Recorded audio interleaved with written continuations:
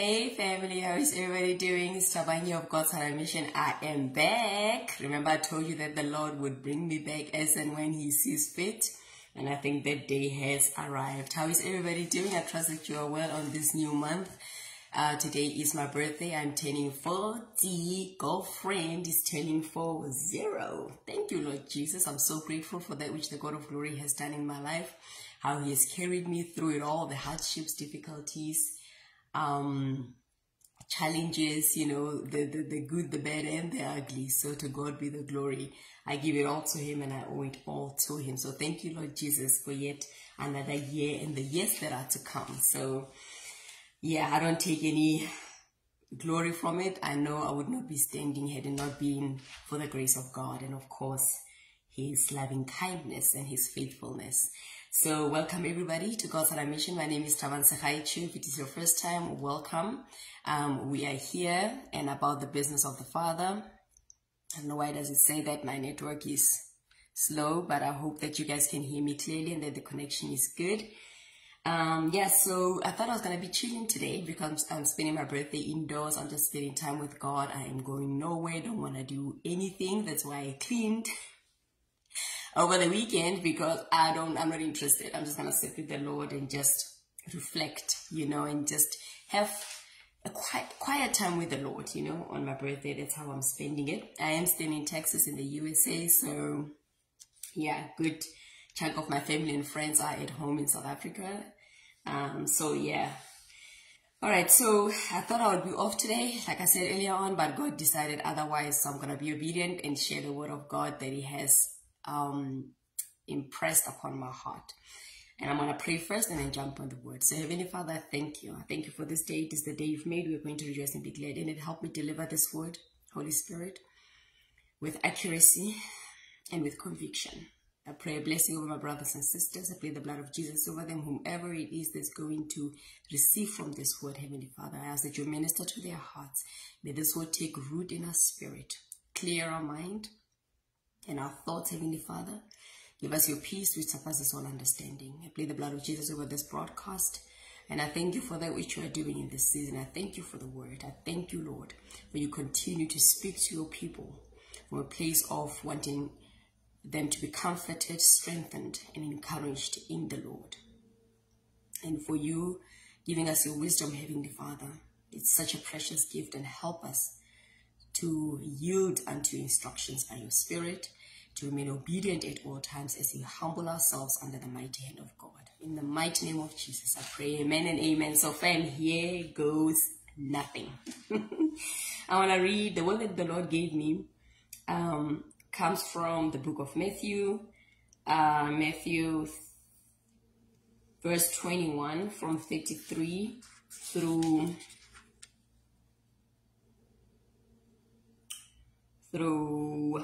46. Okay, so that's where I'm going to read from, and then we'll take it from there. On my NLT, I'm reading my NLT today. My heading on this is Parable of the Even Tenant Farmer. So I'm going to read the word and then I'm going to expound on what the Lord highlighted or He tugged in my spirit. Okay, so here we go. Now listen to another story. A certain landowner planted a vineyard, built a wall around it, dug a pit for pressing out the grape juice, and built a lookout tower. Then he leased the vineyard to tenant farmers and moved to another country. At the time of the grape harvest, he sent his servants to collect his share of the crop. But the farmers grabbed his servants, beat one, killed one, and stoned another. So the landowner sent a larger group of his servants to collect for him, but the results were the same. Finally, the owner sent his son, thinking, surely they will respect my son. But when the tenant farmers saw his son coming, they said to one another, here comes the heir to this estate. Come on, let's kill him and get the estate for ourselves. So they grabbed him, dragged him out of the vineyard, and murdered him. When the owner of the vineyard returns, Jesus asked, what do you think he will do to the farmers? The religious leaders replied, he will put the wicked man to a horrible death and lease the vineyards to others who will give him his share of the crop after each harvest. Then Jesus asked them, didn't you ever read in the scriptures, the stone that builders rejected has now become the cornerstone. This is the Lord's doing, and it is wonderful to see. I tell you, the kingdom of God will be taken away from you and given to a nation that will produce the proper fruit. Anyone who stumbles over that stone will be broken to pieces, and it will crush anyone it falls on.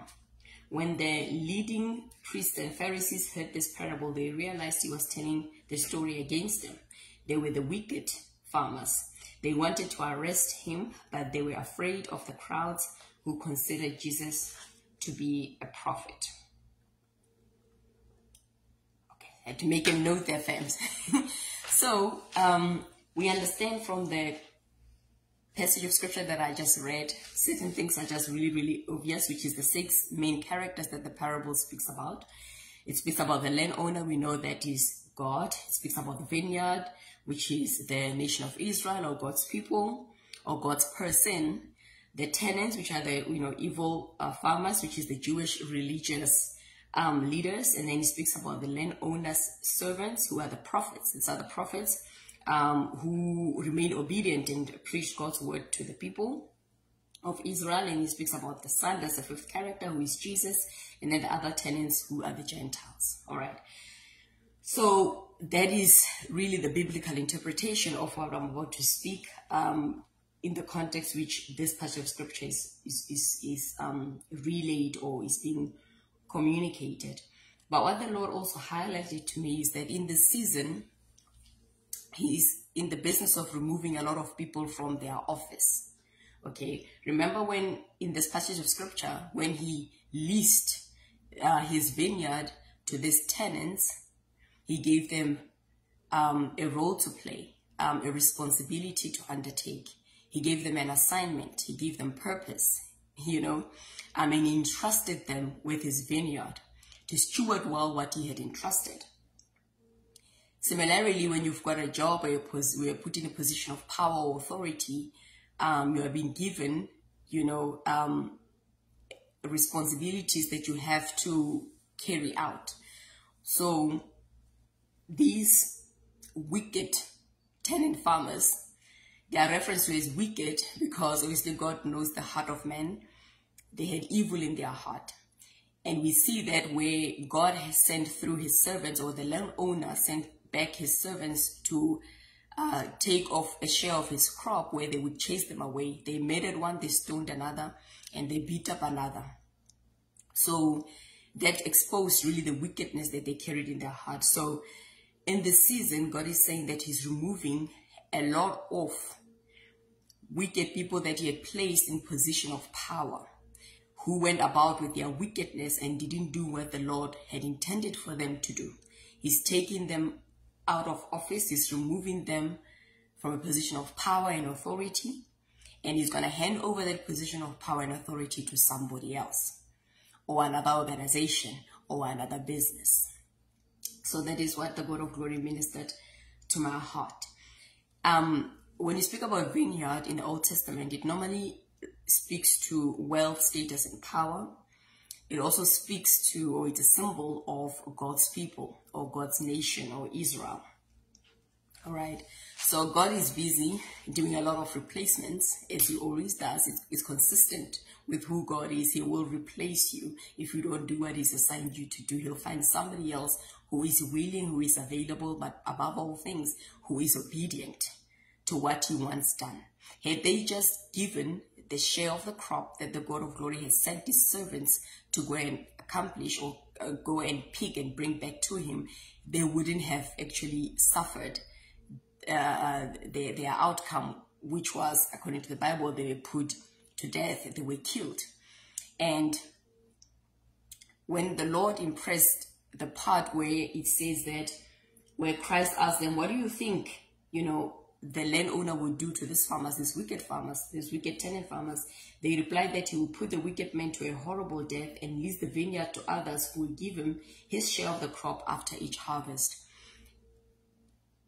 It's not only speaking about killing them as in physically killing them, he's also speaking about killing them in the sense of removing them from those positions, killing their roles, killing those positions, or taking them away from that place of authority and power, and he's going to hand it over to somebody else.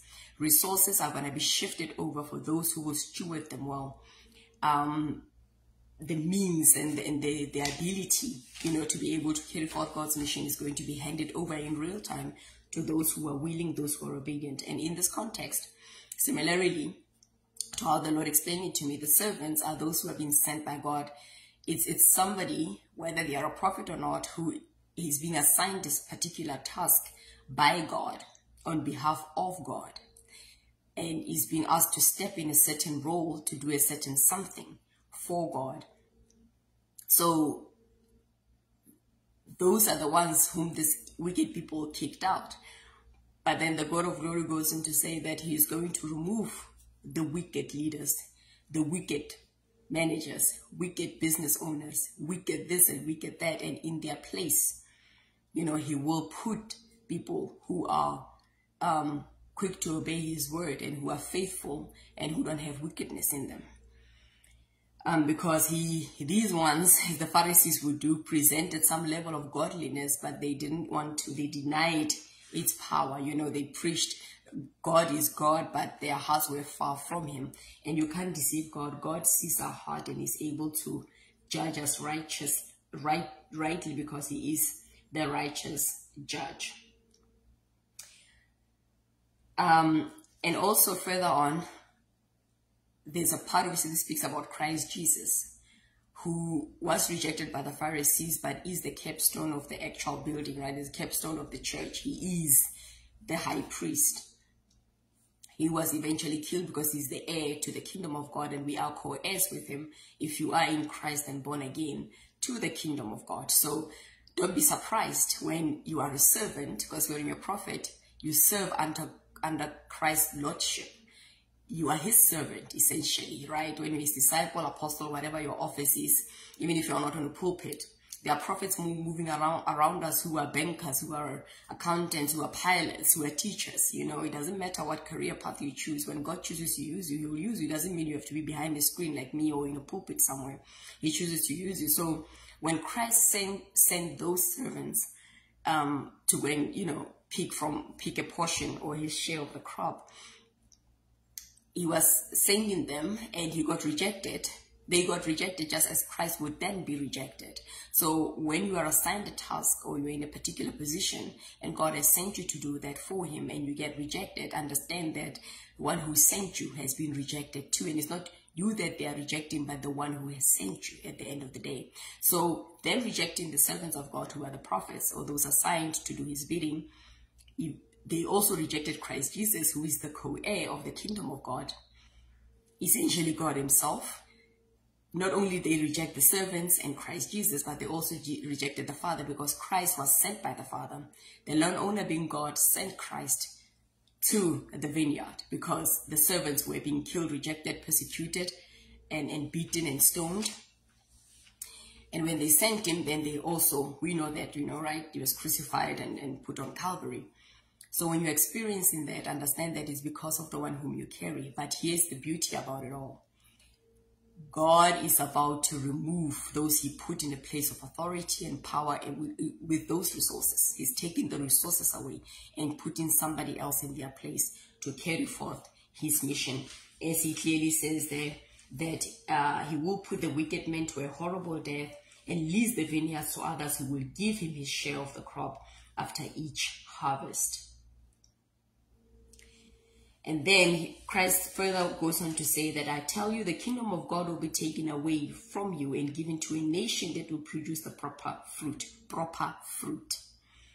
of the Holy Spirit. Anyone who stumbles over that stone, which is the capstone, Christ Jesus, will be broken, either coming to salvation, having a broken and contrite spirit, being humbled and surrendering all and giving their life to Christ, or that stone will crush anyone it falls on, or they will perish. Okay, so that's it. Either you go with Christ or you're gonna perish.